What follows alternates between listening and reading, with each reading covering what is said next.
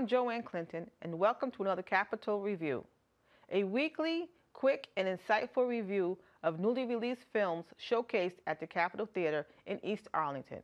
Good films can get as many as 5 out of 5 stars.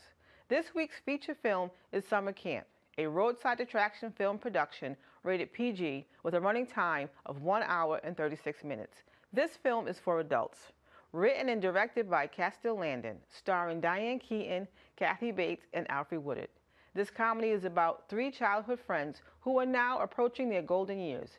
Jenny, played by Kathy Bates, is a nationally known self-help guru who uses her money and fame to secretly bring the old summer camp gang back together.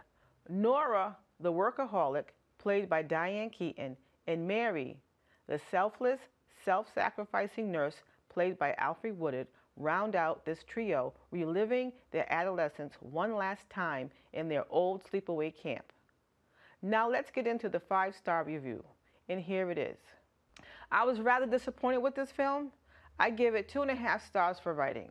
This comedy just wasn't funny. 3 for acting. Diane Keaton, Kathy Bates, and Alfre Woodard could have done so much more if they were given a better script. On a brighter note, I give Summer Camp 3.5 stars for cinematography and editing. This film was shot on location in scenic Hendersonville, Western North Carolina. The natural beauty of the landscape and campgrounds makes this cinematic experience more enjoyable. So overall, I give Summer Camp 3 out of a possible 5 stars. You can always count on the Capitol Theater for having great selection of movie time snacks. Fresh popcorn, nachos, and candy. My favorite treat is a double scoop of coffee ice cream and a waffle cone served fresh from the Capitol Creamery. Thank you for joining me for another Capitol Review. See you soon. From ACMi TV, I'm Joanne Clinton.